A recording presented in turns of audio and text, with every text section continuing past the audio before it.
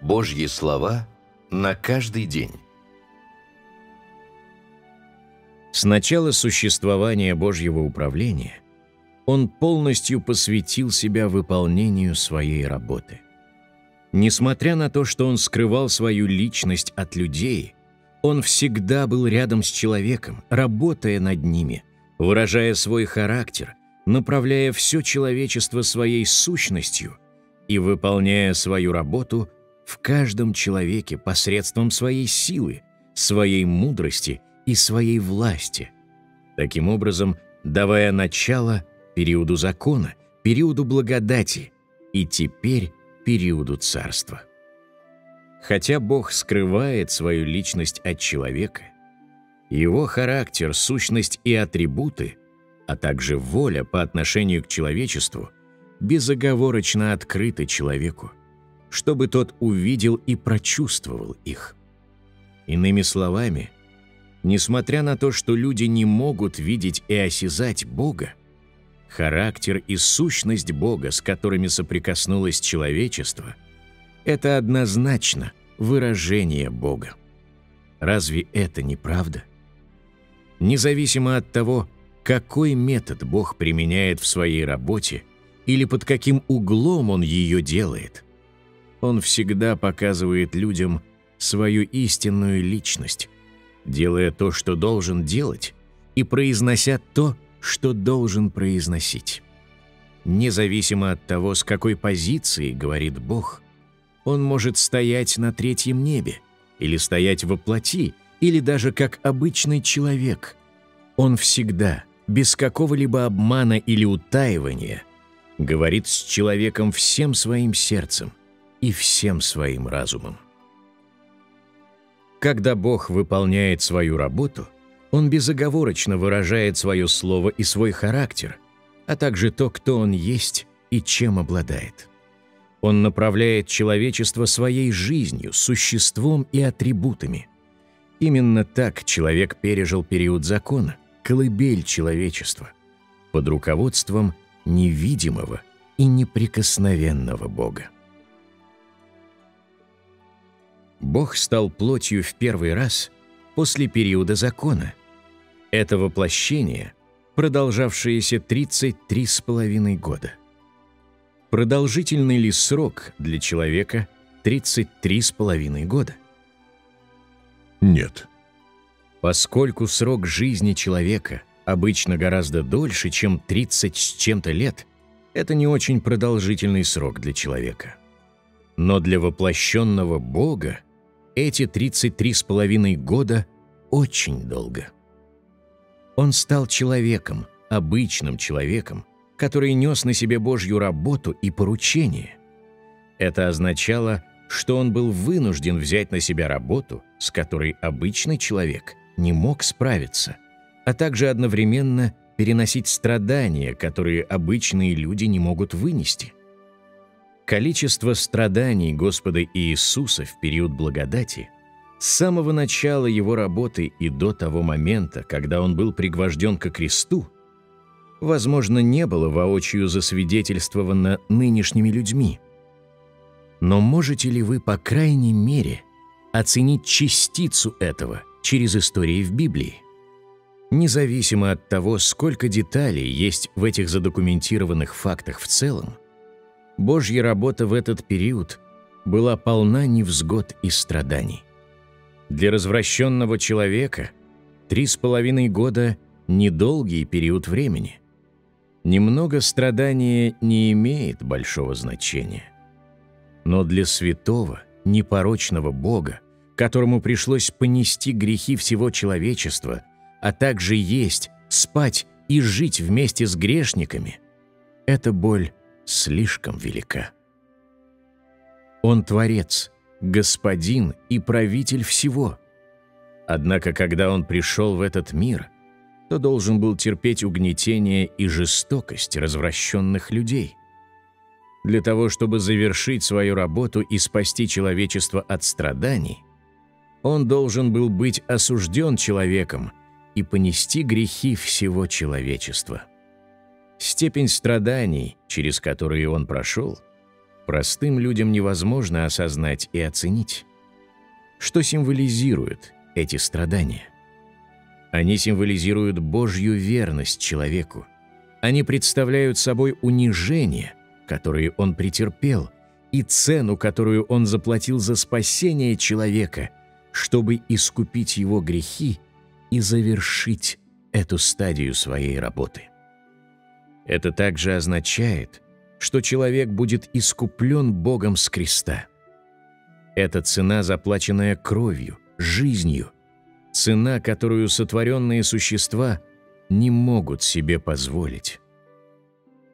Это потому, что у него Божья сущность, и он оснащен тем, кто Бог есть и чем обладает, так что он может понести такого рода страдания и этот вид работы. Это то, что ни одно созданное существо не может сделать вместо него. Такова работа Бога в период благодати и раскрытия Его характера. Показывает ли это что-либо о том, чем Бог обладает и кем является? Стоит ли это познавать человечеству? В этом периоде, хотя человек не видел Бога лично, он получил Божье приношение за грех и был искуплен Богом с креста. Человечеству, возможно, известна работа Бога в период благодати. Но знаком ли кто-либо с характером и волей, выраженными Богом в этот период? Человек просто знает содержание Божьей работы в разные периоды через различные каналы, или же знает истории, связанные с Богом, которые произошли в то самое время, когда Бог осуществлял свою работу. Эти детали и истории в лучшем случае являются просто какой-то информацией или легендой о Боге и не имеют ничего общего с Божьим характером и сущностью.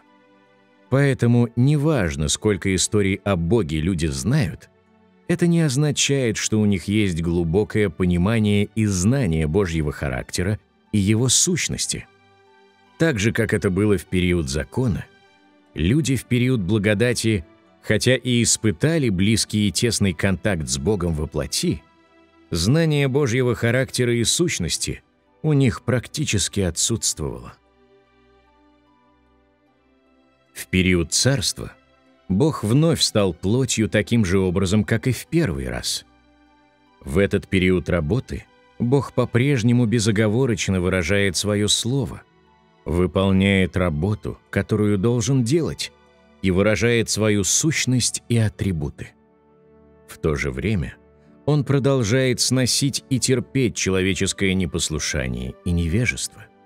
Разве Бог постоянно не открывает свой характер и не выражает свою волю также и в этот период работы? Таким образом, с сотворения человека и до сих пор Божий характер, Его сущность и атрибуты, а также Его воля всегда открыты каждому человеку. Бог никогда намеренно не прятал свою сущность, характер и волю. Просто человечеству все равно, что делает Бог и какова Его воля. Поэтому человеческое понимание Бога настолько плачевно. Иными словами, хотя Бог скрывает свою личность, Он также стоит рядом с человечеством в любой момент, всегда открыто демонстрируя свою волю, характер и сущность. В некотором смысле личность Бога также открыта для людей, но из-за человеческой слепоты и непослушания они всегда не способны видеть облик Бога. Поэтому, если это так, то не должно ли всем легко даваться понимание Божьего характера и самого Бога? Это очень сложный вопрос, правда? Вы можете сказать, что оно легко дается, но пока некоторые люди ищут познание Бога, в действительности они не могут познать Его и получить четкое понимание о Нем. Оно всегда туманно и расплывчато. Но если вы говорите, что это нелегко, это также неправильно. Будучи предметом работы Бога такое продолжительное время, каждый должен через свой опыт иметь подлинные отношения с Богом. Они, по крайней мере, должны были почувствовать Бога в какой-то степени в своих сердцах или же ранее столкнуться с Богом на духовном уровне. И поэтому у них должно быть, по крайней мере, некое эмоциональное осознание Божьего характера, или они должны были приобрести некое понимание Его. С того времени, как человек начал следовать за Богом, и до сих пор человечество получило слишком много. Но из-за разного рода причин, низкого уровня, невежества, непокорности и различных намерений человека, человечество также многое потеряло. Разве Бог уже не дал человечеству достаточно всего? Хотя Бог скрывает свое лицо от людей, Он снабжает их тем, что имеет и кем является, и даже своей жизнью. Человеческое знание Бога должно быть не только тем, чем оно является сейчас.